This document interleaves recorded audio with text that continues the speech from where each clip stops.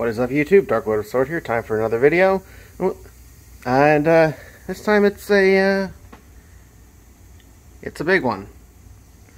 This is an O-dachi that I just finished up today.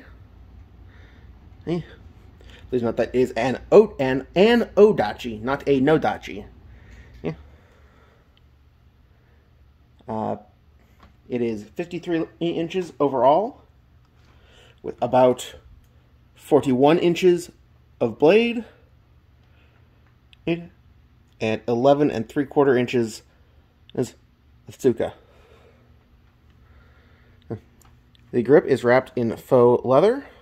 I decided to keep the fittings themselves simple to that this time, so they're simply painted in gold.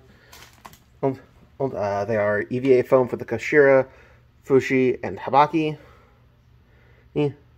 And then the guard is 3 layers stacked of 2mm craft foam on either side of a piece of styrene sheet.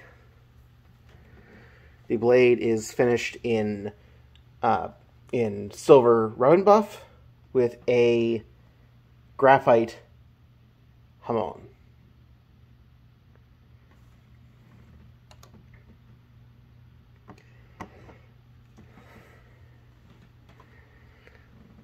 Definitely one of the better looking swords I've done in a while. Well, despite the length, it does not feel overly off balance. And it's obviously very much two-handed, but still be light enough to carry around at a convention comfortably for hours.